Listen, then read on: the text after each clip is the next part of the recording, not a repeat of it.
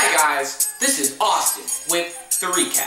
In today's video, I'm previewing both the Seattle Seahawks versus San Francisco 49ers football game next Sunday and the Washington Huskies versus the Illinois Fighting Illini game. But first, I want to do the Gold Star and Dunce Award. This week's Gold Star goes to Peyton Manning. Peyton Manning destroys on Thursday Night Football. My man had 27 completions for 462 yards and 7 touchdowns. He's the first quarterback to throw for 7 touchdowns in 44 years since Joe Kapp did it in 1944. But my favorite part about watching Peyton Manning play is watching him in the pre-snap and when he's in the pocket. And I feel so passionate about it, I decided to do an impersonation of it. Say it, say it. Say it. Ready, ready, ready. Watch the D-line. Eagle. Eagle. Watch the backer. Watch the backer. Sam Blitz. Sam Blitz. Eagle. Eagle. Gumbo. Gumbo. Wait. Action. Green action. Green action audible. Green action audible. Bronco. Bronco. Say it. Say it. Hike.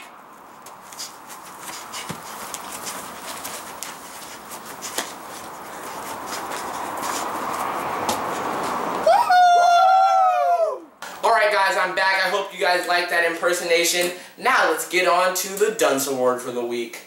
This week's Dunce Award goes to Danny Trevathan, the linebacker for the Denver Broncos. He had an interception. He had green fields ahead of him. He had the easy pick six. He ran into the end zone. He had the pick six. But he dropped the ball behind his back. And the interception counted, but it didn't count because then the ball got kicked out of bounds and it was a touchback. Poor Danny Trevathan. Poor Danny Trevathan. And to make matters worse, it was Mr. Trevathan's first interception of his career and he blew it.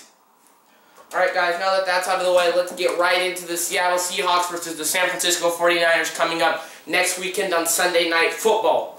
Alright, as you guys know probably, the Seahawks and 49ers both took care of business this week. The 49ers won at home 34-28 against the Green Bay Packers, and the Seahawks took care of business on the road, winning 12-7 against the Carolina Panthers. Let me start by saying, the Carolina Panthers are secretly really stingy. I didn't know their front seven was that good. Their secondary, it's not that great, but their front seven was ridiculous. I was watching the game like, man, the Seahawks better get a score. Like, the Panthers are going to mess around and win this game. The Seahawks are going to let the Panthers mess around and win the football game in opening week. I was like, oh, no.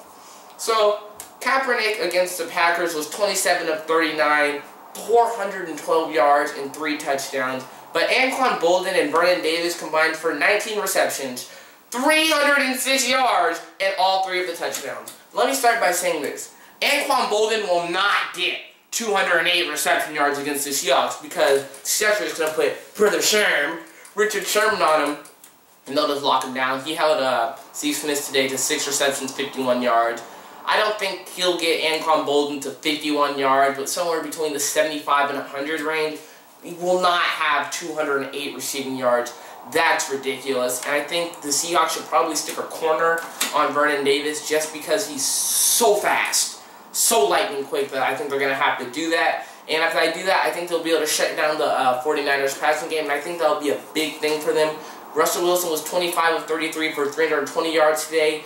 And a touchdown against the Carolina Panthers. And the Panthers had him running for his life all game. And the Seattle Seahawks O-line must get better against the 49ers. Because while the 49ers secondary is not the same as it was last year, I was watching the game like, man, you can throw on the 49ers all of a sudden. Their front seven is still ridiculous. And they will put Russell Wilson on his back all game long if the Seahawks allow it. Both defenses played well. The 49ers played against a high-powered offense and they still won the game, which is great. The Seahawks only gave up 7 points and 253 yards, including 125 yards through the air, against a sneakily solid defense from the offense from the Carolina Panthers. So that was nice to see. Nice to see the Seahawks hold up. They didn't give up a single point in the second half. And both teams predicate their offenses on the run, but neither team did well on the ground. Marshawn Lynch had 17 carries for 43 yards. Frank Gore had 21 carries for 44 yards. So both of these teams' workhorses got to get better. I don't think the 49ers are going to do as well, especially in Seattle. Seattle's going for a world record for sound and decibels. The Seahawks have got to keep playing the tenacious D. They can't let them do well again. The 49ers do well. And my final score is Seattle 24, 49ers 20. That noise right there is halftime of this episode, and we need to continue to march on and get right into this Washington Huskies versus the Illinois Fighting Illini. So, for those of you who don't know, the Huskies won last week against Boise State. And man, they put a smack down on Boise State. They were like,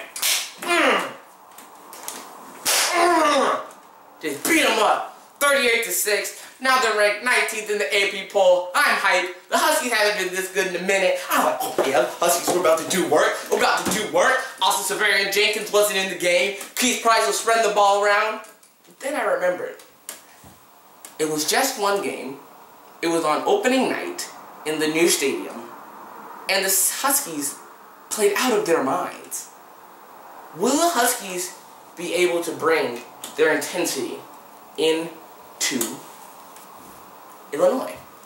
That is the major question for this game, because like I said, it was only one game, and in the Sarkisian era, the Huskies have just a terrible record when it's being ranked. They have not won a game. Last year, they were the 25th ranked team in the country when they played Wazoo, and they got beat. It was so sad. It was so very sad. Although I will say, this Husky team looks a lot better. Justin Wilcox is looking like he will probably be a head coach next year, because he took a just atrocious defense.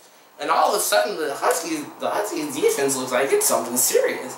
They didn't give up a single touchdown against the Boise State Broncos high-powered offense. I was like, oh my gosh. They only gave up 175 yards through the air, which is incredibly impressive. And they're going to have to do it again because they're going up against another solid quarterback in Nathan Shieldhouse of the Illinois Fighting Illini. He absolutely tore up Munchie Legault and the Cincinnati Bearcats this weekend. He was really quite dominant. He was 26 of 37 for 312 yards and 4 passing touchdowns. The Huskies cannot allow Nathan Shieldhouse to get off this game. They cannot allow that man to do work like he did against the Cincinnati Bearcats. And Keith Price has got to continue to spread the ball around. As you saw in the game, Jadon Mickens emerged as a star. I said he would be a big player this year. He emerged as a star, and it was really nice to see that, especially with also Severian Jenkins back. They're going to have to step it up. They're going to have to play great once again.